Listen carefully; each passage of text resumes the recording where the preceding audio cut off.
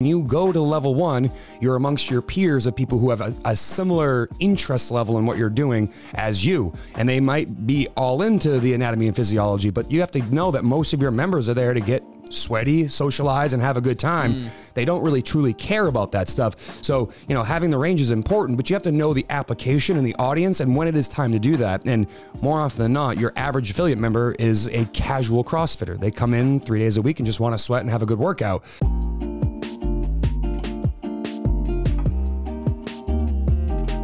What is going on, everyone? Welcome back to another episode of the Misfit Podcast. We have got it's kind of special. Just kind of it's a normal. He's right there. He's 2 feet away from you. It's a normal special edition. Mark's been on the podcast enough that it's not special anymore. Seasoned vet. No one fucking cares anymore, Mark. I'm just kidding. We're going to kick a coach's podcast episode today while Drew is still out of pocket. Hopefully there will be a smaller version of him in the very, very near future, but all seems to be going well there. But we really have to start the podcast with a snack chat conversation. And like Mark's 4-hour bike ride snack chat? Well, it's actually about Mark's post 4-hour bike ride snack. I thought that was for during the bike. No? That pancake crumble cookie. Oh, yeah. That shit was fucking good. I had one of those. Did you have one? Yeah, I sure did. So that one was mine. Last week, I got trapped into a 4-pack. So here's the thing. Trapped. So, yeah. You were so sad about it. So here's the thing. We'll go and I'll get shoot for one for each of us that we like. 1 for you, 3 for me. Yeah. And then it's well, there's usually a third one that's God, I really kind of want to fuck around and taste and get a try this one. Occasionally there is a 4th cookie where you're I feel like I need to try this one as well. You really only want to try it. You don't need the entire cookie, but you want to try it. Just tries a cookie. Well, what the fuck? So one day I went in, I was just I'm going to get 3 single cookies. And after I ordered that, he was like, it's 10 cents more for a Is that all it is? 10 cents more for 4? It's 10 cents. It's Genius. It's I don't have a dime, sorry. Yeah, no, I don't have a dime. And you're just God fucking damn it. You don't need that cookie, but it's fiscally irresponsible to not spend an extra 10 cents for 500 additional calories. Grandma went through the Great Depression. Yeah, exactly. Think about Grandma. She couldn't afford that cookie back then. So we dropped a 4-pack. I sent it to Mark. What did I send to you? No, did I just send you a picture? You just posted a story. I just posted the story. And I was I had just crushed one of those things and almost out of pure ecstasy passed out while driving. While driving? Oh yeah. That sounds dangerous. Yeah. Don't go to Mark. Anybody marked your pants. So I saw it and I just replied to it, but I had Caroline's probably going to roll her eyes, but I had smashed a whole package of Swedish fish. What size package though? It was accurate for the people. It was 8 servings. That's what I remember. And it actually worked out great because it was the first time I'd ever done an endurance event that was multiple hours of continuous. I don't want to derail snack chat, but you want to would you 4-hour ride? Yeah. So this rode around this guy all of that Maine. came up. We rode 61 miles, and it was a 4-hour total time, and moving time was 3 hours and 46. So I was in my seat pedaling, and the whole goal was continuous pedaling. So no coasting. If we're going downhill, still move the pedals. Pull up a gear so that you can hammer down that hill. And it was the first time I was doing 25 to 60 grams of carbs every hour, and I could just go forever. It was quite the experience to determine, I'm trying to do a triathlon, and they say that the 4th discipline is nutrition. And it was the first time that I set out to do, because the thing I want to do is a 6 or 7 hour event. It was the first time that I felt I nailed it. I wasn't that tired. I was forcing myself to eat 20 to 60 grams of carbs, and I just chose Swedish fish. How many Swedish fish is that? So 1 serving of Swedish fish, if I can remember, is 5 Swedish fish, and there was 8 servings, and I was probably gobbering down 7 or 8 at a time. Nice. almost trying to. Real quick, how does that compare to the Cliff Bar Energy Gel cubes that you and I put down during the marathon and half marathon run this past October? Much better, about the same, or like more from like an enjoyment standpoint? Because those fucking cubes by the end of that race suck. No, from an enjoyment standpoint, I think the cubes were better. Because like if you try and hammer like 7 Swedish fish like while moving, you're basically like sticking the handful in your mouth shut. Like, you know, you got like cemented Swedish fish to your teeth. You're like trying to get your water bottle out while you're like riding a bike, and it's so. I'm gonna go with Swedish fish moving forward because it was the best I'd ever felt for a multiple hour event. But the little cubes we did were just absolute money. Oh man, I haven't had one of those since. Not that I've done any sort of running anywhere near that volume since the marathon. What was your hydration protocol? Did you have a similar sodium, I used a proper fuel. Use code Mark. No, there's no code Mark, but whatever we call it, the hydrate. Yep. I had 1 water bottle filled with that. And then I have to be super careful with magnesium because if I tip the scale on that, if you're listening and you've taken too much magnesium, you know what happens to you. So I just had 1 bottle of that. I don't actually just know. I don't know if I want to say it here, but I went to say it. I went to the bathroom in my pants. I had give the people the content they want, Mark. Just too much, and I thought it was okay. It wasn't okay. I knew what happened. I'm just kidding. And then I just had 2 other water bottles like in my jersey, and it probably wasn't enough. It wasn't enough water, but like I'm learning the skill of like, can I reach down and grab my water bottle while keeping like a decent cadence? pace? Yeah. Can I like not feel like I'm gonna die while drinking it? Can I get my water bottle back in? That is interesting. That makes sense as that being, because I've like certainly never that long, but probably like an hour and a half, maybe longest time and I've spent. And it's like those little things do kind of add up. And like anybody who's tried to drink water or do something while like actually moving, whether it's running or biking, it's like you have that brief moment where you think you're going to die because your heart rate jumps up to like 217. Oh, so it jumps up like 50 beats. Crazy for like literally bending down, grabbing, even like water. a maffetone session, like bending over, taking the sip, like all of a sudden you're holding tension in weird places. And damn, that's cool. Magnesium. Who would have thunk? Before we go too far, what did you get with your 4-pack? What flavors? Because having seen your story, it might have inspired me in a way that it probably shouldn't have inspired me to also get 4 cookies. Pancake. It was the pancake. It was this was last week. Same. Same. Okay. Pancake. Yeah, right after you did. The cookies and cream milkshake, the strawberry cupcake, which is not my we're 3 for 3 right now. Decision. And the last one was the nerds. Nah, I didn't go that one. Nah. What'd you get? I went the chocolate chip one, the chocolate one. Yeah, that's the only difference. And then the same 3 that you got. And I didn't share them with anybody else in case anyone's wondering. I am a scumbag and ate all 4 by myself. Housed. Wow. That's pretty disgusting. This is my therapy session. It's between 2,000 and 2,200 calories and just one fucking... The problem is that's an easy 2,000 cal. Like I was disturbed with how fast I went through 4 cookies, and then I was like, I could probably eat like 2 more of these things. Degenerate. That's what I am. My tummy would hurt so bad. The next 2 days were not enjoyable at all. Okay. But the 8 minutes I had of eating cookies, it was well worth it. Well worth 2 days.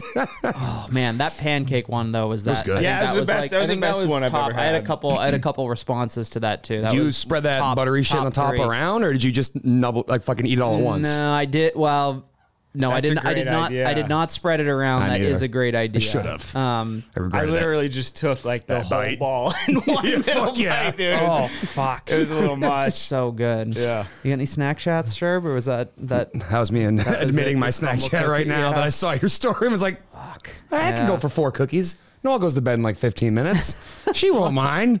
Leave him on the doorstep. Don't ring my doorbell. Baby's asleep. Fuck. All right. So today we're gonna chat about this is a topic that idea that you came up with, Sherb, and I think that works well because it's something that Mark is exceptionally good at. But we're gonna more so in the context of affiliate class, but honestly, I'm going to ask the question about whether that differs based on who you're communicating with. But it's the idea of when you're in class as a coach, there's a lot of value in keeping things as simple as possible from an explanation standpoint. So whether that's explaining something at the whiteboard, explaining the intricacies of movement, regardless of what it is, I would classify myself as someone who likes to maybe over-explain, or at least maybe explain at a level of detail that's either not useful to slightly advanced. That's maybe more advanced than the individual that I'm speaking to, or just all of a sudden people kind of tune out, right? And it's like, we've talked about the people don't care how much you know until they know how much you care, that sort of thing. But this is more about the actual kind of teaching of movement and like correcting things and trying to get athletes to do basically what you want them to do, under the guise of like, how simple can we make this? Yeah. Correct me if my timeline is wrong, Mark, because I'm trying to remember back. It's about 3 years ago when I first got to see you coaching. Right around 3 years ago. And one of the things that we did pre-pandemic at our affiliate is we had a sober Sunday class. So basically anybody in the recovery community could come work out for free at our gym at like 9 a.m. on a Sunday. It's very similar to our free community class that we ran every Saturday. But the idea was like, this is specifically for that community. And at this point, I don't believe Mark was coaching classes regularly. He was just kind of a transplanting member from a former gym to a new gym and was just trying to get, into the culture, into the people, in terms of like knowing who's in the, it's a family establishment. All right. Getting to know people and figuring out like what makes them tick. And, he volunteered himself as someone with a level 1 to come help out in that class. And if I remember correctly, we were teaching kettlebell deadlifts with a single kettlebell. So basically like a sumo deadlift. And one of the things that Mark said, he said, I want to see an angry gorilla. And it was a sandbag. Was it a sandbag? All right, maybe it was a sandbag. So Mark said, I want to see an angry gorilla. And instantly everybody in the room, like head went up, like a dog head's tilt, and then immediately knew exactly what he was asking for. And like in that moment, I was like, man, that's a great way to describe that movement. Everyone knows what a gorilla looks like. Everyone's seen a cartoon of a gorilla or a real gorilla, knows what that pose looks like. Everybody's hips are low, knees are out, chest is up. It looks like, an infant squatting. And all of a sudden everyone's in a very safe position to do a movement that could be very dangerous if you don't know how to do it correctly. And I was like, man, that is a great skill to have, to be able to communicate with a group of people who have almost no context. I don't know how many people in that group exercise regularly, but I would guess probably about 25%. But I'd say he got 95% adherence to everybody in the room with that cue. And I was like, damn, that is super valuable. And it's something that you could teach other people to do, because figuring out movement analogies that make someone's mind instantly click to like, all right, this is what I want, in a way that's not like, I need you to externally rotate your big toe and make sure your pronators are turned on. Like, people, what the fuck are you saying? Like, speak in plain English. And I was like, that is super valuable. So yeah. I don't know if that comes from a background, anything else that you've done before, or it's just like, hey man, this is how it makes sense to me. So that's how I say it to them. Like where do you think those things come from? That idea to like simplify it, but make it obvious to the audience. Yeah, I think it's a little bit of just like a natural ability that I have. Like it's just in my professional career, like I've always been kind of like a people manager, so like explaining and communicating. But as it applies to CrossFit, it was totally just like having a strong desire, but having to be self-taught. So like if I'm telling you something, it's not because someone told me that that's the right way to do it.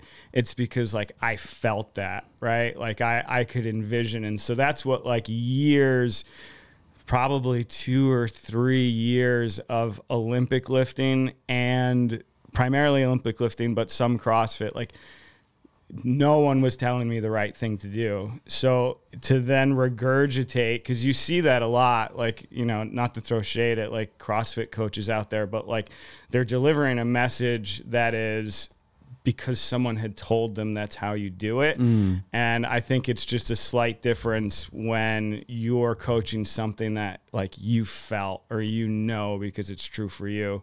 And I think I just have like kind of a natural ability to like get that from in out. But that's where that comes from, is just being really self-taught.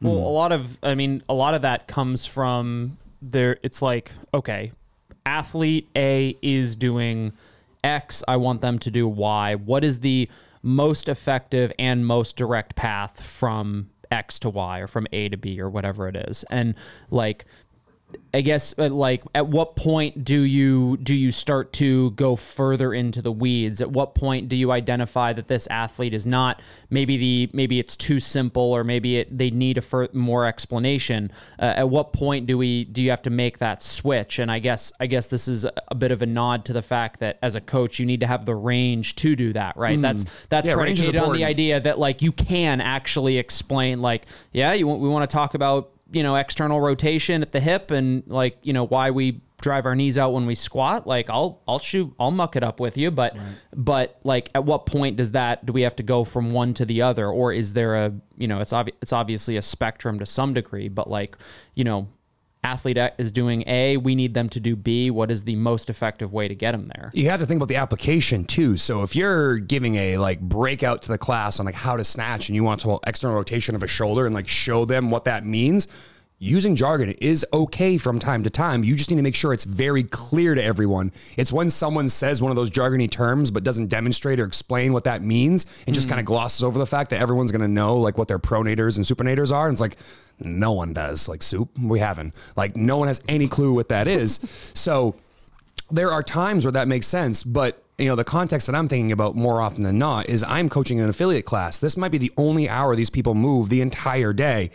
Do I need to have a dissertation on where your feet need to be in the snatch? Or I just need to say 2 inches wider, good, move on. Like, what is a more effective way to deliver that thing? And I think that's a underdeveloped skill for most CrossFit coaches, because when you go to level 1, you're amongst your peers of people who have a similar interest level in what you're doing as you. And they might be all into the anatomy and physiology, but you have to know that most of your members are there to get sweaty, socialize, and have a good time. They don't really truly care about that stuff. So, having the range is important, but you have to know the application and the audience and when it is time to do that. And more often than not, your average affiliate member is a casual CrossFitter. They come in 3 days a week and just want to sweat and have a good workout. They aren't interested in the finer points of that. When you have an athlete that pulls you aside after class and wants to know more, that to me is the best time to deliver that extra information. But if I deliver that in class, like you just described, people are going to start tuning out. Sure. And then the class becomes less effective. And, as soon as you start to lose your audience, you begin to lose the effectiveness of the workout because people are distracted and not in the moment. And that's just not an effective class, in my opinion.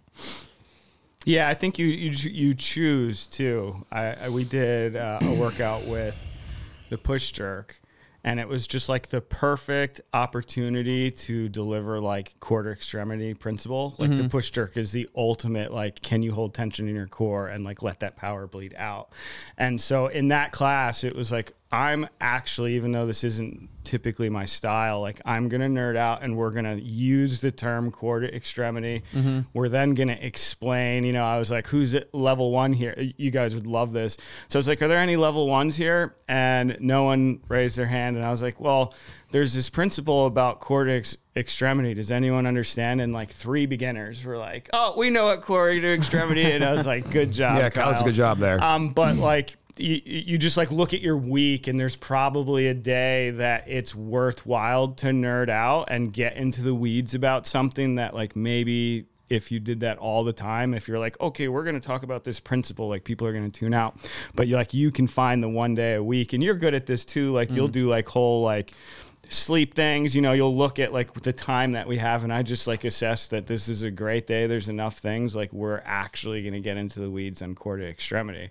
And I think that's just like an important part of like knowing the whole, and picking and choosing. So I actually have a question for you then. What would be a practical way, like just as an example for someone listening, that you could explain quarter extremity to maybe a group that no one had any idea? What's the way you deliver that so people can kind of see what we're talking about here? Because you have a very complicated like CrossFit idea for like the average, casual CrossFitter. Coaches get it, but like, how could you explain to that in a way that, the layman or laywoman would understand so that, you're delivering the information you want, but at a level that is appropriate and helps it sink in? Yeah. I nailed it at 6:30. I was so happy with myself.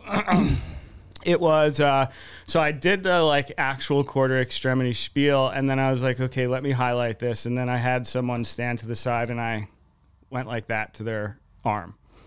And I was like, okay, can we assess how much power was involved in that? And then I said, well, what if I did this and then did like a full Mike Tyson rotation that started in my core, power left my core and continued to my extremity? Do you understand that one is way more powerful than the other? Yeah.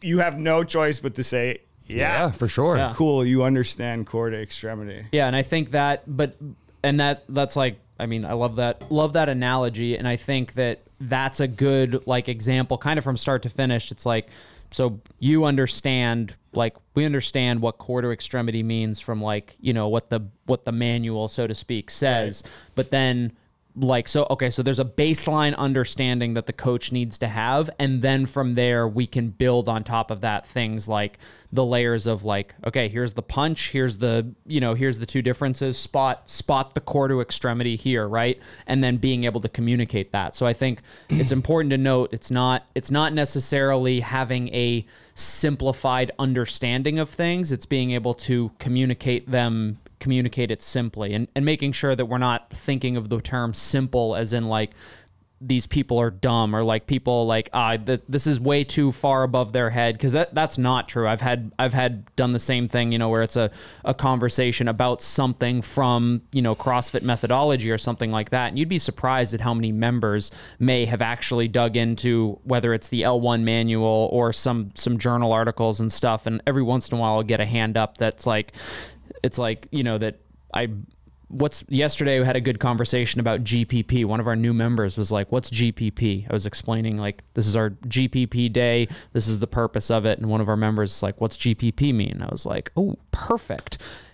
Who knows what GPP means? Like, if you have an L1, put your hand down sort of thing. Yep. There was a couple coaches in the class and so we had we were able to have a good conversation about it and explain like, you know, we try to have structure in the program for the purpose of like, hey, let's focus on something, because if we're not focusing on anything, people like to have something to focus on. So, but we obviously don't want to take the variance out of the program. So explaining to people like, hey, this is the day where sometimes when you're putting the programming puzzle together, if there's too much that has to fit, nothing fits. So we have a little bit of flexibility in explaining to people like, this is how we get the variance. I want you to outrun the lifter and outlift the runner, you know, sort of principle. So, and all of that's predicated on the idea that you understand, you have a depth and, you know, a breadth and depth of knowledge that allows you to understand and then extrapolate, maybe just pull out the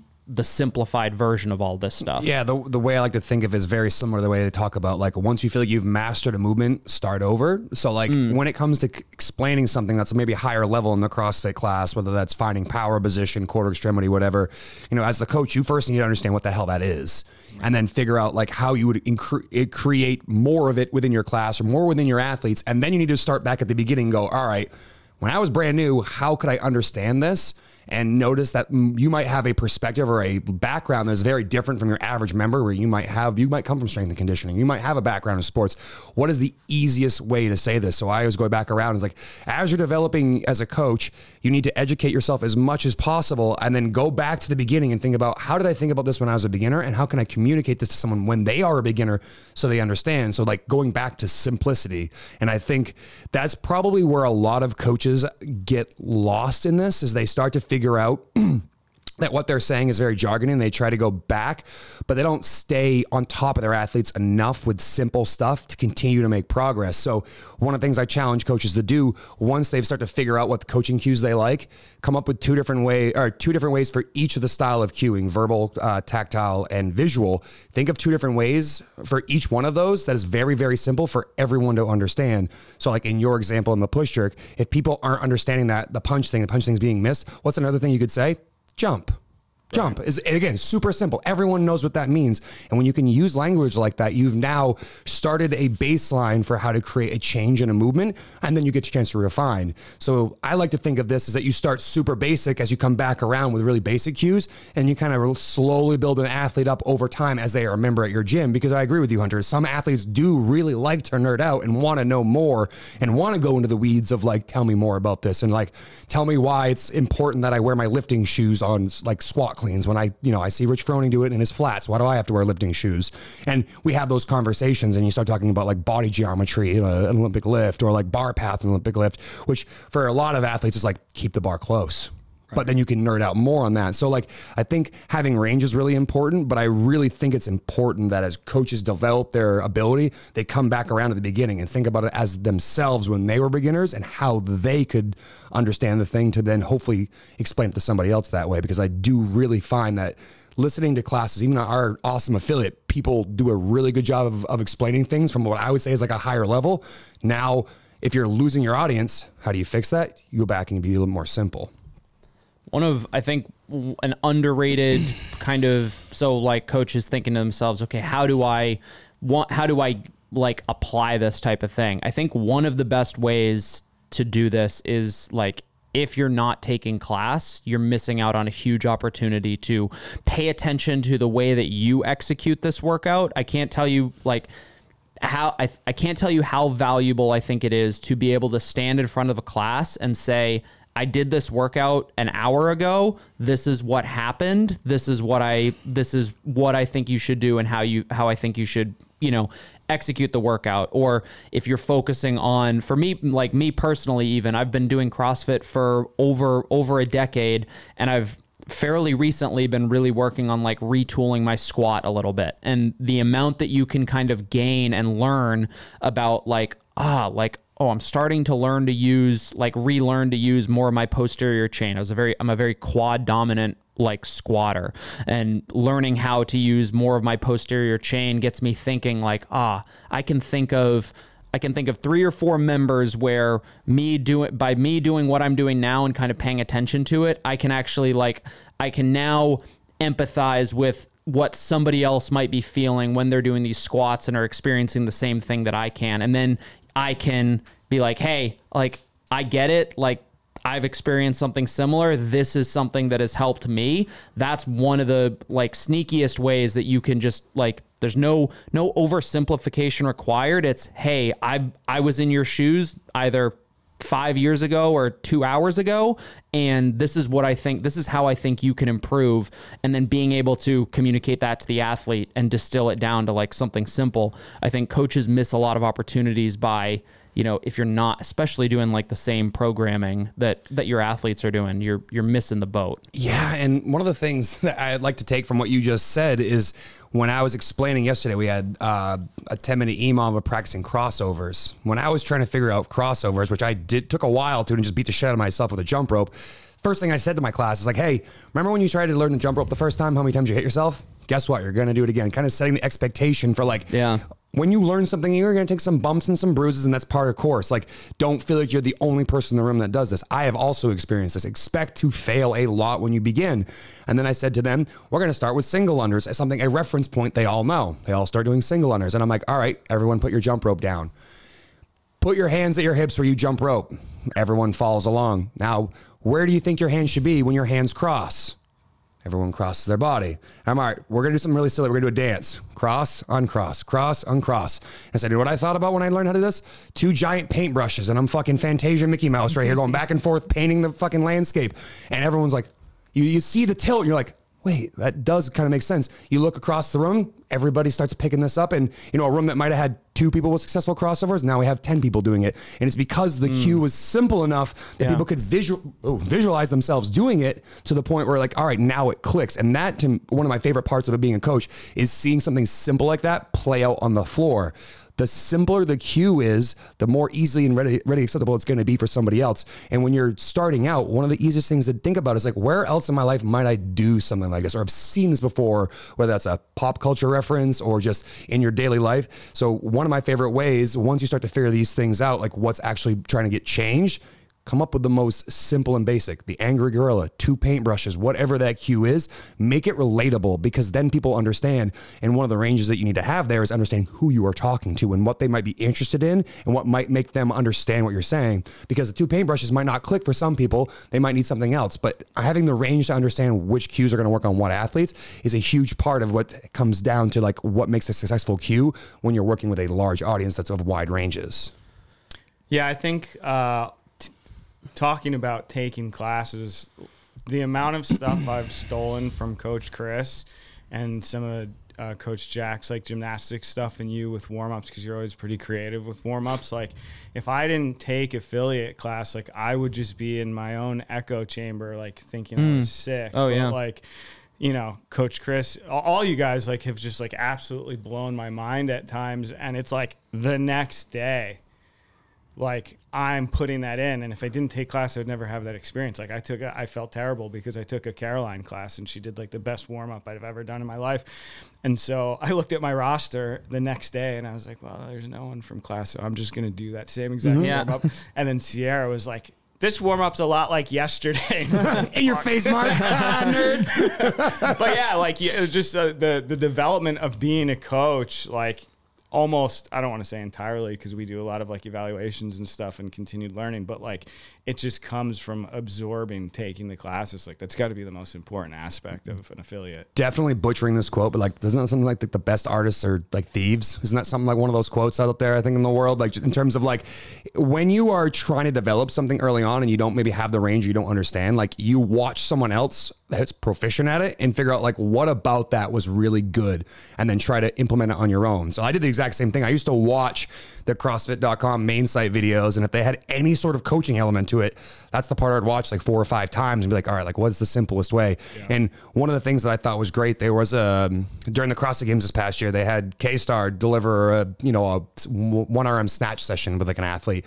And, you know, everyone's probably expecting to hear certain things about power position and not. He literally spent the entire 15-minute video talking about her feet and nothing else. The entire video. And, you know, one thing that clicked for me there is like, why couldn't I deliver an entire class on snatching that's about the feet when everybody else is thinking about everything else that's going on in the world? Why not make one noticeable change to one very obvious body part for every single person, make that the principal focus, and then when it comes back around a second time, I could pick something else to work on. And I think that's a really good way for a coach who's starting out to get comfortable with this stuff, is to pick one single element in class and be like, what is the most simple way to communicate this one single element? Because when you try to correct everything at once, you basically correct nothing. That helps athletes too, right? It's like and I'm probably more guilty of this than anybody. It's like, okay, we're going to focus on this one thing, or we're going to warm up this way. And it's like, okay, you've got an athlete who's, whether it's like just, you know, a complete train wreck sort of movement. And it's like, there are about 13 things to fix here. Trying to dial in on one of them is way more digestible for both you as the coach and the athlete. It's like, okay, so we're going to prioritize the thing that is like going to potentially cause injury if not corrected, right? So making sure that the safety element is kind of the first thing that we're prioritizing. But if all of a sudden you give an athlete a correction, you take a lap around the floor, you watch their next lift, you give them another correction, you take a lap around the floor, you give them a different correction. It's like, all right, which one? Yeah, it's like one, maybe, well, first of all, consider the athlete as like, is this somebody who's a you know, a mess as far as like being hyper aware of their deficiencies, right? It's like someone who just it's like, oh, coach is just hammering me with like the negatives, just the corrections, like everything I do is not right. Like that obviously has its drawbacks too. Even if you can, like, you do have the knowledge to pick apart, like, yep, power position was bad, bars popping away from you, you're not active in your turn, whatever series of corrections it may be. That's like, again, those just stacking a checklist of things that you're doing bad or the athlete is doing bad, like that may do the complete opposite, right? Even if it's like, here's 10 things that you can correct, it's like, fuck, I have 10 things that I need to correct, or I'm not doing this right. This whole thing's a waste of time. And so having the, you know, dialing in, and like you said, for a new coach, that's a really good technique. It's like, hey, I'm going to pay attention to just, for the most part, where your feet start and where they finish today. Like that's the main thing I'm going to look at. And then maybe you do have an advanced athlete who moves very well, and you could try to get into the weeds a little bit more with them. But having that one thing is, one, it's just more easy for a coach, right? Because you're not focusing quite as hard on other things. And two, an athlete, like, if the athlete knows that's what they're looking for, that's what the athlete can focus on, and maybe they do actually make a positive change to their movement because that's the only thing that they're worried about, and they are paying close enough attention to that, and they're not worrying about the rest. if it's overwhelming for you to look at an athlete do a snatch and do whatever 75 things wrong, and then you give them 75 things, they're overwhelmed by all those cues. So, I'm actually onboarding 2 coaches at the Wyndham gym right now, and I can tell by watching them work the room that the gears are spinning, but they're not sure which single thing to attack. So they're like, man, I don't know. Is it bar path? Is it triaging? Is it the bar path? Is it the midline? Is it the feet? Is it the arms? Is it the legs? And I walked over to them and I said, hey, pick one thing for today. Don't worry about trying to fix everything all at once. Pick one single thing and make that your focus for your class. And recently the feedback from both of those coaches' classes has been tremendous. People are like, man, class is so much different before, because I think they were apprehensive early on about saying the wrong thing because there are so many things going on that they didn't say anything. Other than like, good job, you're lifting weight. Like, and again, there is an element to class of making sure classes stay on task and they're motivated and you're giving them an attaboy, attagirl, or hey, do this, do that. But people are there to move better and get coached. Cheerleading's not enough. So how can you help an athlete when you feel like all the things that you have to offer right now is just cheerleading and you don't know which thing to triage is most beneficial?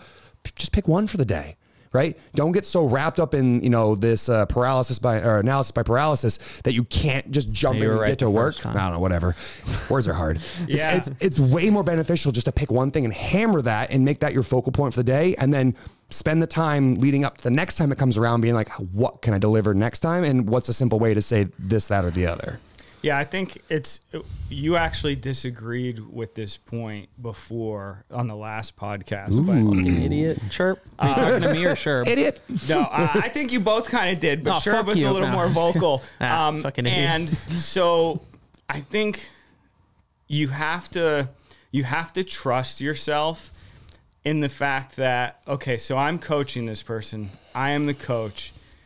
If a seminar staff person were here or you were doing the evaluation, you would see these 10 things being done wrong. And I'm going to feel pressure to try and correct as much of it as I can, because that's my job, is to cover as much ground as I can with a person in the hour.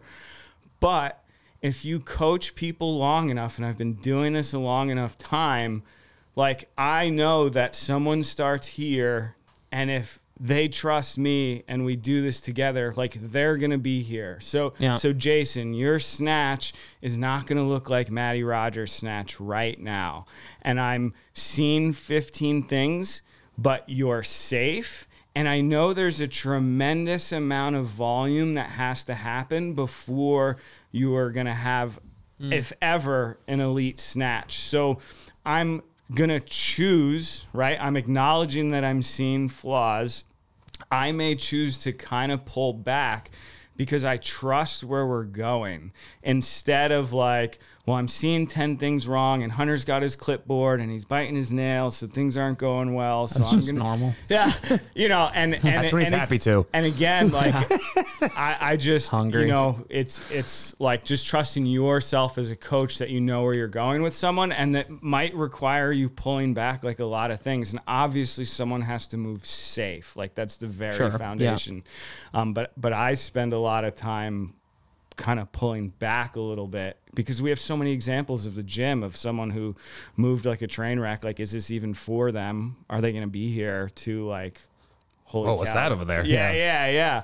And like, that belief and trust kind of like helps you coach. It's kind of seen it enough. Yeah, it's kind of funny. We have there's a group in I coach a few of the 6:30 PMs, and we've got a group of like want to say like 35 to 50-year-old women who come into the gym, not, started as beginners at the gym and have been here for like a year or so. And it's kind of funny. I remember telling them towards the end of the last time that we did like a snatch cycle, I was just like, I was like, you guys are my like gleaming, like sparkling examples of like, I would send you into a weightlifting gym right now and feel comfortable that a coach would be like, like, yeah, they can do that. Person, like, that person's caught me off guard. Like, that person knows what they're doing. Like, how the fuck do they know what the power position is? And it's like, and it's kind of fun. It's like, I got him, like, got one of them. But it was like a super iterative process. And that's part of what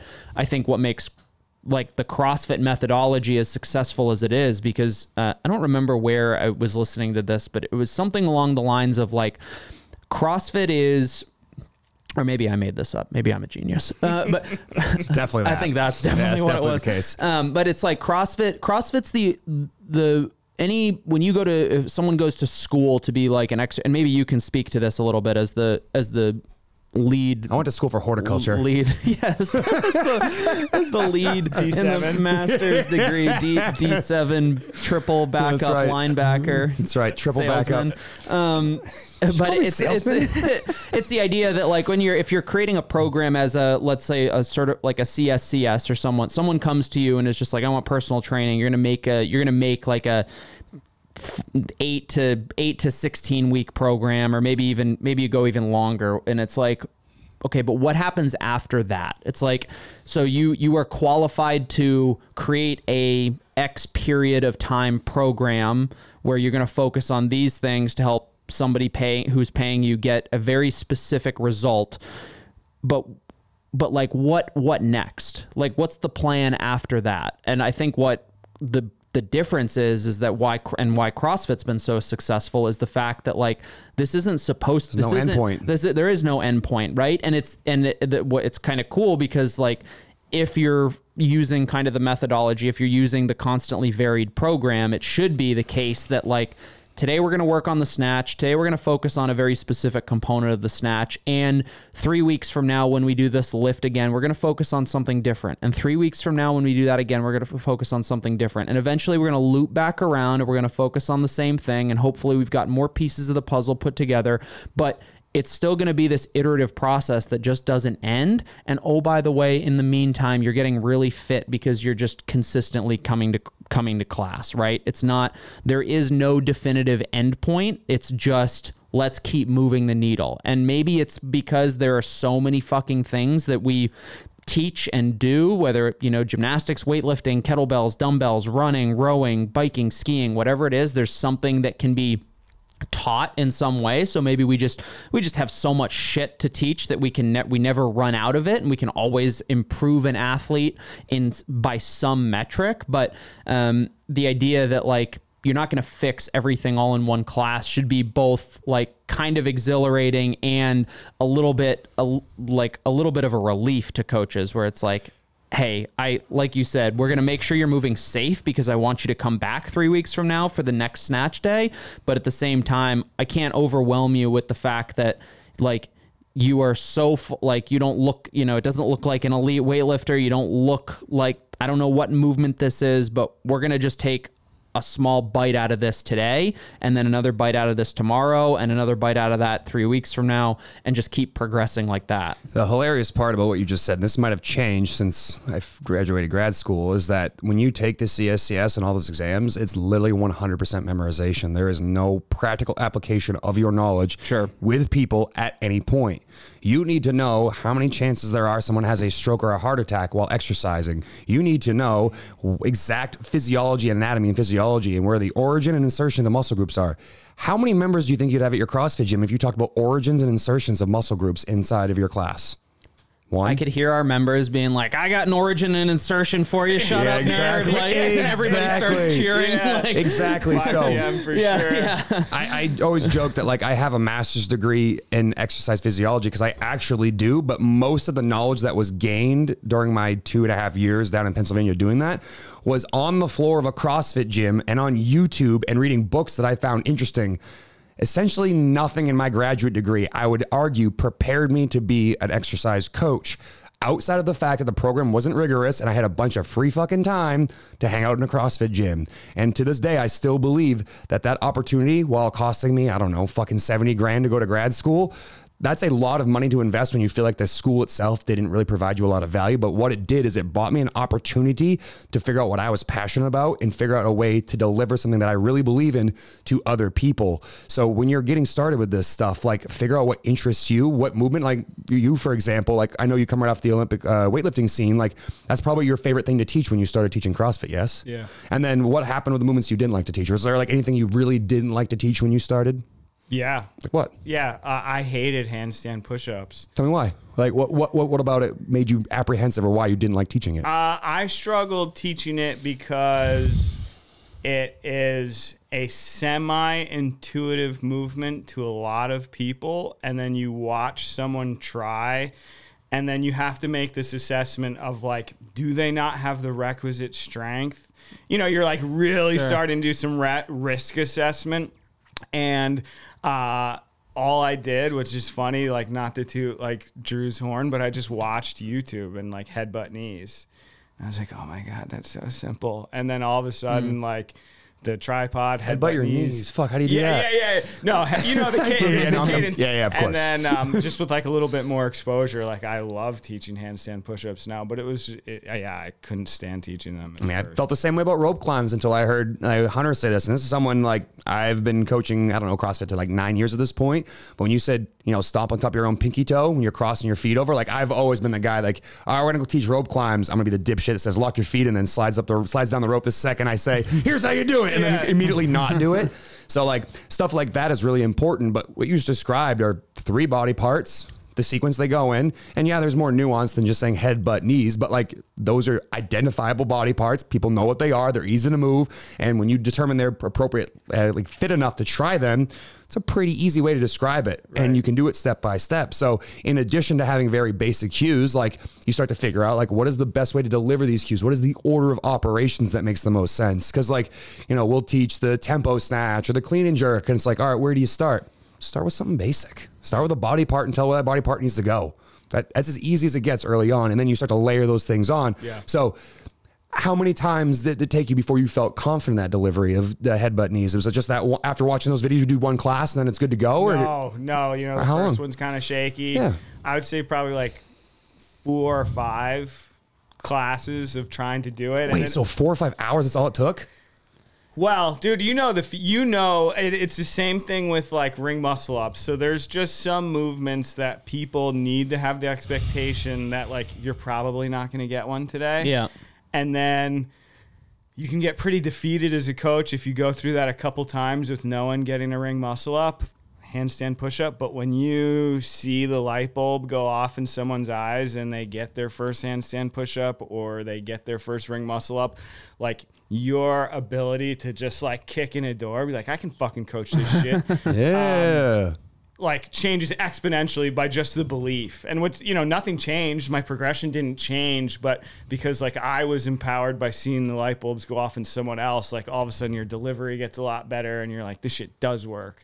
Yeah. You know, and that's it. I mean, I do think it's a huge part of it, like confidence in what you're delivering. Like if you don't sound confident, you're like, I don't know, maybe move your feet, I think. Like that's not a good cue. But if you say, put your head on the floor first. Once your head's on the floor, put your butt on the wall. All right, once your butt's on the wall, put your knees down to your chest. Once you get to like confident with that delivery and people can tell that you know what the hell you're talking about, even if you're faking that shit at the beginning, like that's another thing coaches should try to, you know, you should learn as much as possible, but when you're figuring this stuff out, you're brand new, like it's okay to like fake it till you make it. I mean, I would say right off the bat, when I started coaching, like a lot of stuff I did was literally regurgitating what I had just watched on YouTube 3 hours before, and a lot of faking until I made it. And then before I knew it, like it became something where I'm not like, oh, so-and-so says, I'm like, no, I fucking said this. Put your head on the floor, put your butt on the wall, bring your knees to your chest. And like, that is a element that I think coaches are going to have to kind of go on their own journey and accept the fact that at first you will feel like an imposter, but you can say that for literally anything. Any endeavor that you start, you are an imposter when you begin, and you develop proficiency through practice. And what you just said was like, 4 or 5 classes. That's probably a total of about 100 minutes total, because it's like 20 minutes a class on each one of those things. Like that's not a tremendous amount of time if you're just willing to fucking take a swing, which is what you had to do. You had to be willing to take a swing, which is another thing I think prevents coaches from doing it, is they're like their unwillingness to be, you know, vulnerable and be like, I don't know what happens the day that this doesn't go right.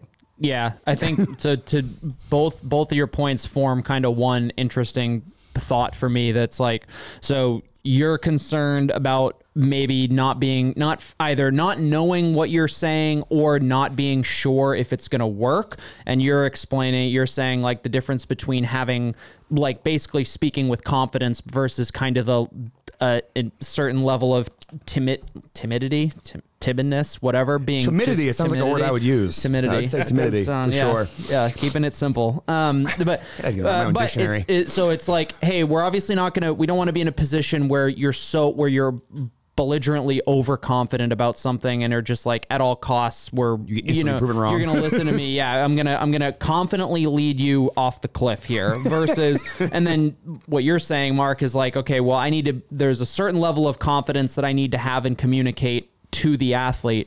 The thing is like, the athlete doesn't necessarily know what you don't know. So like, as a coach, especially when you're like, if you are either teaching something new or you've got a movement that you're teaching a different way or something like that. First of all, I think athletes who have been in your class often enough will like, ultimately, like, we have a lot of things that we repeat. Like if you're a member who comes to 5 p.m., you're going to hear a lot of headbutt knees. You're going to hear a lot of like, we get behind the bar for our toes to bar. We bring our knees to our chest, that sort of thing. But if you start to maybe wander down a different path, trying to teach somebody something different, members are going to acknowledge that. And maybe they pay a little bit more attention because they're trying to gain something out of it. What they're not doing is looking for like trying to listen and find like the error in what you're saying. Right. Because ultimately, like, they're there to learn, and speaking with enough confidence that's like, okay, like, yeah, I'm going to give this a shot. So you've got something new being taught by someone who's pretty confident about it. The athlete has the opportunity to take something new, maybe that from a position that they hadn't thought of before. And you're also learning a little bit as well. Like, you're kind of mapping some new space as far as like how you might be able to teach something. And a lot of times, like, bumblefucking your way through that sort of thing does teach you like, what was missing? Yeah, what was missing, or there is something that does click with people, and it's like, I can build off of that cue. Like, now I can rely on things that I know, and I can build off of something else. And to kind of your point earlier, like, or whichever one of you said the stealing things from other coaches, I guess it was you. It's like,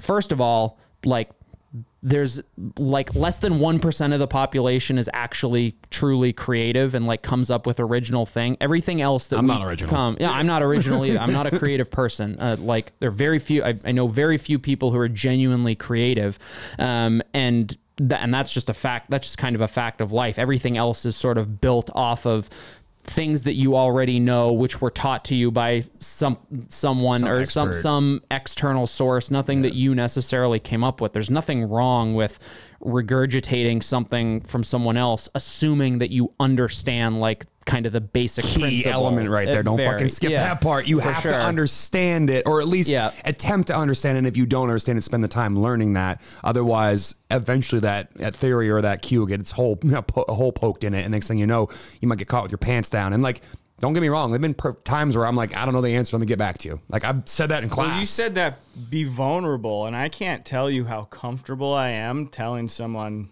I don't know. You know, and I don't leave it there. Sometimes it's, I don't know, I didn't really see that. Let's look at another one. Or, I don't know, let me think about that. Like, if you have this urge, again, who are you coaching to? The person in front of you, or this like mythical staff member that I keep thinking about. You know, it's okay to just be like, yeah, I'm not sure. Let me think about that, you know, and give them an actual substantive. We're making up all kinds of words. This podcast is going great. This podcast sucks. Sponsored by Sherp's Dictionary. You can get one on Amazon. Am I giving something of substance, or am I just spitting out something because I feel like I need to have an answer for everything, you know? And like, you need to be vulnerable. Well, what's cool too is that you can get an opportunity where you take another coach's class and you hear a cue and you're like, let me see if I can one up them in the ease of understanding category. Yeah. So like, just use Caroline as an example. I love the way that she coaches toes to bar, because one of the things she says is she says, get your shins parallel to the floor when you're pushing down on the bar, basically knees to chest, but she's just saying it another way. So I was like, I like that. But what if someone doesn't understand geometry and what the fuck parallel is? What's parallel mean? Parallel. Never been there. So I said, bring your knees to your armpits. What does that accomplish? Shins parallel to the floor. And I was just like, here's another way to take someone where like, maybe I feel like I'm stealing someone else's like cue or thing and not giving credit. I'll just change it a little bit and try to see if I can find a way to make it even simpler for someone to understand. And as soon as I said knees to armpits, Everybody's in the same position they were when Caroline was saying shins parallel to the floor. I'm like, all right, add a little kick. Oh, look at that. Some new toes to bar for a bunch of people who had never done toes to bar before, because they had always heard like knees to chest, which often means like knees to belly with feet still miles away from the pull-up bar. But as soon as you bring your knees to your armpits, oh, look at those feet. They're about a foot away. A little kick, and there you go, toes to bar for the first time. So if you're a new coach and you're trying to figure out like, how do I start somewhere, listen to someone you respect and like their information and ask yourself, how could I make this simpler? And for me, it was just knees to armpits. Everyone knows what their knees are and what their armpits are. I mean, that's basically how I learned, and really I learned kind of in the similar way that you did, and kind of when all of the Misfit coaches kind of really started getting into the weeds with coaching and working with, whether it's competitors or just kind of just getting into the weeds of coaching rather than thinking oh, this is just kind of a fun thing to do where I get a gym key.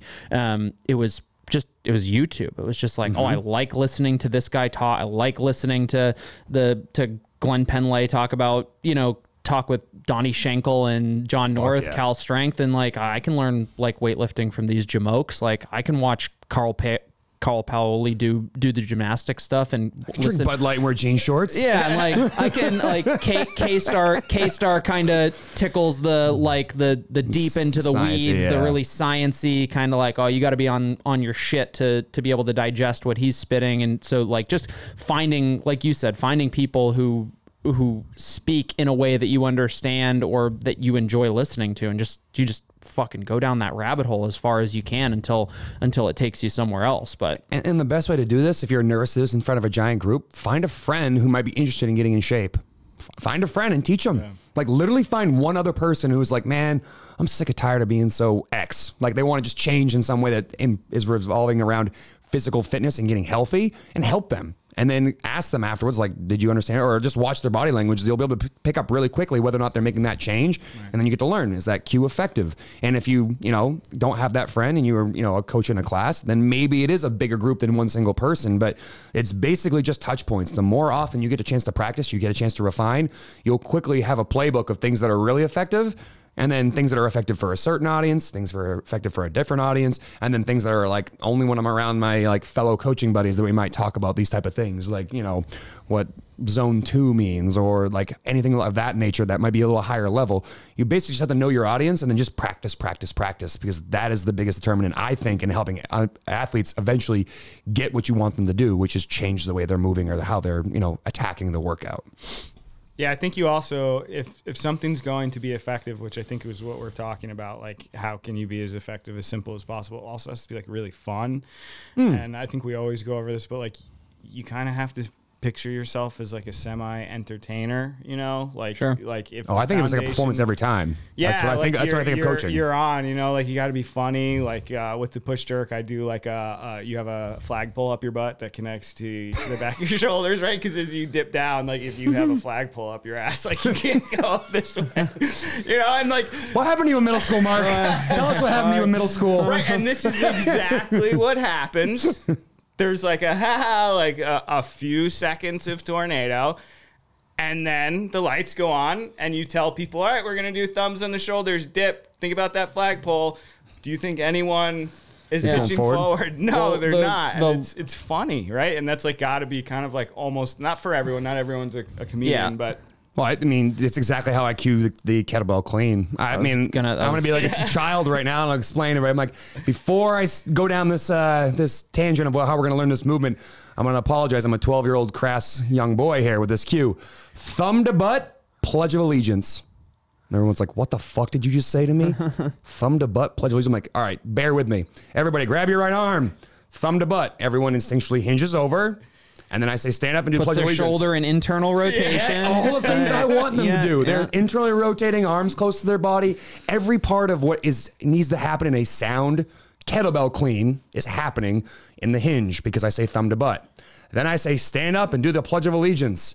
Where does the kettlebell want to go in the front rack? Almost the same spot your hand would be when you're doing the Pledge of Allegiance as a third grader. And all of a sudden, people are like, oh, I get it. And while there's still some nuances there and people still hit themselves with a kettlebell for a handful of reps, people start doing that. And because the cue is funny, it's memorable. And that's what's really important is it now sticks in their brain. Next time that comes up kettlebell cleans, we're going to hear that stupid joke about thumb to butt and Pledge of Allegiance, but it gets everyone moving the way that you want, which is more important than you showing off the fact that you know that when an arm is in extension, it needs to be an internal rotation. When it's in flexion, it needs to be an external rotation.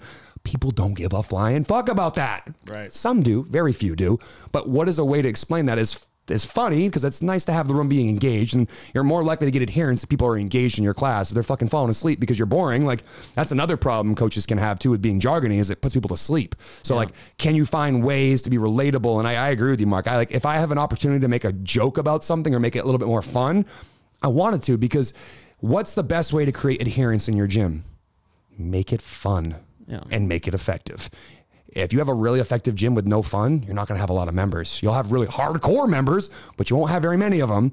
And if your gym's only fun and not effective, you're also going to have a lot of members, because people are going to come up, sign up for a few weeks, get hurt, get burnt out, and not come. You need to have both of those things kind of firing on all cylinders. So that's like something I think about when I'm delivering a cue, is like, can I make this cue fun to follow along with? So it's not like 18 steps and I just talk to you for 5 straight minutes. Like, we literally said thumb to butt. Everyone does it and freezes. All right, cool. Let's do it a few times so everyone gets it. And you just make it digestible enough. And then people are like, all right, fuck, next time the kettlebell comes up, thumb to butt. Yeah. And again, that makes it fun. It makes it something, oh, remember last time so-and-so like ripped a fart when we said thumb to butt? Like something stupid like that happens. But you have these things that help make the community tighter, which then makes them want to come back to their gym. So you have the more opportunity to the touch points like you talked about earlier, where now when movements come around a second, third, fourth time, we build upon those and people get better and better and better. And the only reason they came back a second, third, and fourth time is the last time they came in, they had a good time, they got a good workout.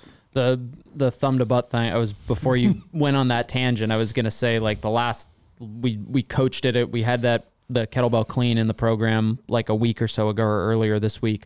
And I was like, as I was teaching, I was like, so like, I overheard Sherb's class this day. This seemed to be the most memorable cue. So like, here we go, like thumb to butt, and Sher's like, Sher's the fucking day is long. It's like, everybody's figuring out that, it's like, instead of me saying, we're going to put our shoulder in internal rotations, like, get it, coach? Fucking I idiot. legit said, like, hey, this seems borderline inappropriate, but it's Sherb approved, so here we go. We're sticking our thumbs in our butt. Don't use that as your standard. Don't use that as your standard. My way going what's appropriate. It's pretty wide-ranging. I think that's one of the less egregious like things that I've said some belligerent things for sure. But again, a big take home here is that like it was memorable. It got people doing what we're doing. That's really the test retest in something like this. Yeah. Do you create the change that you're hoping to change? And if you don't, pivot, find something else.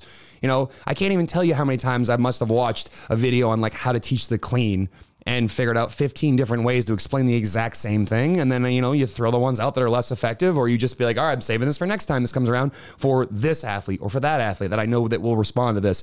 And that's a big part of this, is just like, as you develop your bank of cues, you start to prioritize or like rank order which ones are the best ones to have for this population, for this group, and just know when that has to be. And then if you strike out, you're not a bad coach. You had a bad session. And even I, to this day, will have cues where I'm like, I really thought that was going to fucking hit. Crickets. Yeah. Happens, man. It happens. But you have to be willing and, like I said, vulnerable to keep doing it over and over again, because how else would you develop that repertoire of cues? Gentlemen, final thoughts. You need a break there? Yeah, I've been talking for like an hour. I think I'll start then. Yeah, I think coming from I would say the side, if there's a fence where on the one side you've got the extreme simplification, on the other side of the fence you've got the more cerebral scientific explanation approach, I would fall on the latter side. But I do think that there's a lot of value in, as a coach, you have to be able to go onto that side of the fence with your members, and not even necessarily in a conversation, but you just have to have that bank of knowledge at your disposal. I remember I was reading in preparation for the L3, I was reading through a lot of the old journal articles, and I came across one that was on like more of the anatomy and physiology side, talking about the difference between like abduction, adduction, flexion, extension, all kind of the basically terms that you would want to be able to tell an athlete, like, I want you to put your shoulder into flexion, okay, or whatever. And theoretically, the athlete knows what their shoulder is, they know what flexion is, and they know how to get there.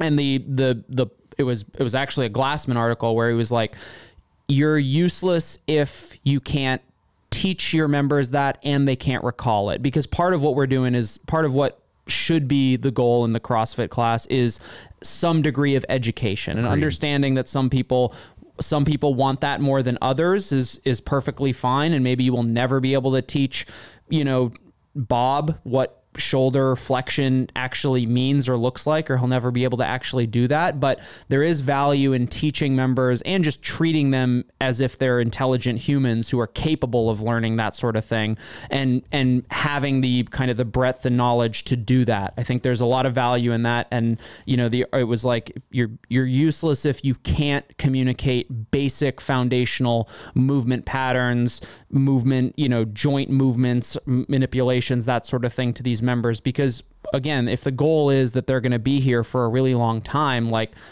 imagine how much you could teach somebody if there's just you're teaching something that's a little bit outside of their wheelhouse, like, every day or once a week, and all of a sudden they come here they're there for 2 years, and you've got 104 different cues that you've given, or you've taught somebody because once a week you've pulled out a little bit of the nerd handbook, and now this member has a much deeper understanding of what they're doing, and maybe that actually helps a different movement click. It's like, oh, I remember when coach said I'm lacking internal shoulder rotation, and when my elbows bend when I go do bar muscle ups, I wonder if those things are related. And it's like, yeah, actually, like they're super related. It's like, why do I always get injured in this place? It's like, well, if your movement pattern is this, and basically having the knowledge to maybe connect those dots also makes a smarter athlete, and hopefully one that ends up coming back for long periods of time. So we need to make sure that you're living kind of on both sides of that fence equally, but you have to be able to go into one backyard or the other from time to time, and live there for as long as it takes to communicate. Like you said, if we want an athlete doing this, how do we get them most effectively and efficiently and safely from A to B? What you got, Mark? No, I mean, that covers, you just got to have range. That's like the thought is you need to be able to go to both places. If you're one or the other and all the time, it just doesn't work. You got to learn as much as you can, and you have to be relatable. You have to make what you're saying to the athlete relatable. If they aren't interested in it, or you're making it in a way they are interested in understanding it, it's not a valuable cue, which means not one cue is going to work for every single person. So the more range you have, both in your knowledge base, but also in how you deliver the cue, realizing that some people aren't going to be able to look at you and figure out the fuck you're doing. Some people aren't going to hear you and know what the fuck they're doing. Some people aren't going to be able to feel where your hand is outside their knee and say, push your knees out in the squat. Figuring out what the most effective cue is a big part of this. And what's awesome about the CrossFit gym, if you continue to make it fun and the workout's challenging and effective, they'll keep coming back, and you get more and more touch points and more opportunities to figure out and whittle down what is the best way to do this, because there is not one single cue that is the most effective. It is what is the most single effective cue for this athlete today. I like it. All right, ladies and gentlemen, thank you for listening to another episode of the Misfit Podcast. You can head to teammisfit.com or the SugarWOD marketplace to get signed up for Team Misfit affiliate program. You get a 2-week free trial on SugarWOD. Also, if you didn't know, we are on StreamFit, new platform, combination gym management software and program software. But we've recently put our programming on StreamFit. So if you're already a gym that uses that, you can switch over, or if you're looking for a new platform, they've been great so far. But you can find that program on teammisfit.com, the SugarWOD marketplace, or the StreamFit marketplace. Not totally sure what they call it, but anyway. Sounds right, marketplace. Yeah, sounds about right. We are in roughly the middle of our baseline training phase, probably like a third of the way through our 16-week baseline training phase. It's not too late to jump in. At the end of the day, the affiliate program is a general physical preparedness program. There's always a better time to jump on than another, but there's certainly no bad time to jump in. If you're looking for a change, if you're looking for something that has kind of the thought put into it, when we're having these conversations, we are thinking about how these conversations get applied into our class, and we try to put that kind of knowledge base into the programming. So, if you're not a subscriber, you can head to teammisfit.com. Get a 2-week free trial, get a free sample of the program, and see what you're missing. That's it. See you guys next week.